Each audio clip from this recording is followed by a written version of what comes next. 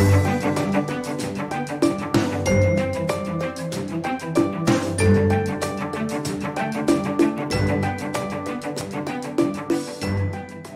hello, everyone. Welcome to Winning Women Wednesday with Lady Renee of Transformation Community Church. Thank you all so much for tuning in today, and I pray that all is well with each and every one of you. Well, today I just stopped by to encourage us to be doers of God's word. Amen. To obey his word. James 1:2, it says, but be doers of the word and not hearers only, deceiving yourselves. So this passage of scripture is telling us to prove ourselves to be people who put the word of God into practice, right? To prove ourselves to be people who obey the word of God, obey his principles, obey the instructions and his precepts, right? To prove that we're not just listeners of the word of God. We don't just hear his word and fail to internalize the meaning of his word, right? We don't just hear and know his word, but then we fail to obey his word, right? So the last few words of this passage of scripture is interesting because it's telling us that if we do this, if we hear the word only and not do the word, not apply the word, right, then we are actually just deceiving ourselves. Amen. So it's not the devil that's deceiving you. No, it's you. You deceive yourself. So you hear the word but fail to act on it, but fail to obey the word, right? We always want to blame it on Satan, right? We always want to think it's Satan. We always want to think it's some demonic false teaching, right? Or whatever, the Antichrist or what have you, that's deceiving us. But no, it's just, it's just simple, us knowing God's word and failing to obey God's word.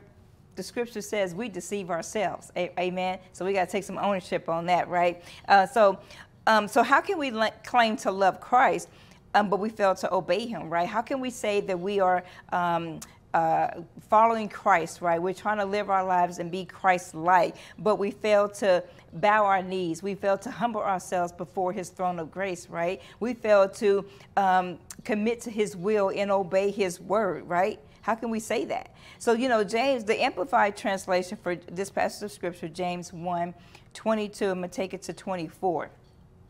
It says, but prove yourselves doers of the word, actively and continually obeying God's precepts and not merely listeners who hear the word but fail to internalize its meaning, deluding yourselves by unsound reasoning, which is contrary to the truth of God, right? So if anyone who listens to the word without obeying it is like a man who looks at himself in a mirror and he walks away and forget what he looks like. Amen. So, let me ask you a few questions, that's concerning the word of God in your life, right? Are you using God's word as a lamp to your feet, right? Are you obeying God's word and putting it into practice? I don't believe that anyone who is trying to, right, or who can be a doer of God's word and not be challenged, right? God's word challenges us. Amen. The scripture says we are to pray without ceasing. Now that can be challenging, right? Because we're busy and caught up in our day-to-day schedule and what we got to do, this, that, and the third, where we got to be and all these things, right? And we're not praying, right? So in the midst of all that, our busy schedule, we should be praying, right? It says to pray continually, pray without ceasing. That is a challenge, right? Also, the scripture says that we are to love our neighbors, right? Love those who persecute us, right? Love those who lie on us and hate us and all these things, right? Love our neighbors as ourselves, right? But that's a challenge, amen? Because, there's some people out there that's going to test you, right? They're going to try it, right? They're going to try to take you off your game. They're going to try your patience, right? They're going to test your character and your integrity and all these things, right? But the Bible also tells us that we have to be long-suffering, that we have to be patient, right? We have to be slow to anger, amen? Quick to listen, amen? and slow to be offended and all those things, right? So we have to have some self-control as well, right? So fighting the good fight of faith, right? It involves being changed by the word of God and also being challenged by the word of God, right? And I would venture to say, if there's some people out there to say that God's word doesn't challenge them, right? They're not challenged by God's word.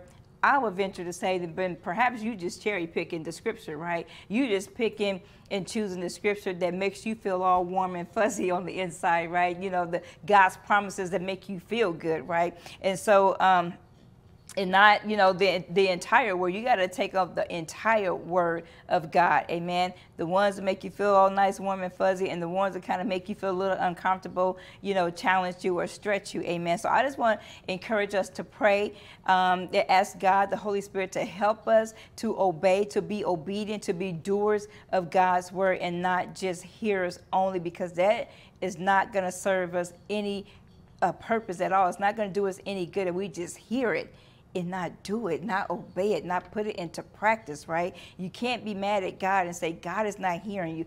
God is not showing up. God has left you. God has turned a deaf ear to you when you don't do anything. Amen. You got to do something. You got to have some skin in the game as well. Amen. So listen, until next time, know that I love you, but God loves you so much more. Be intentional. Love on purpose. Blessings.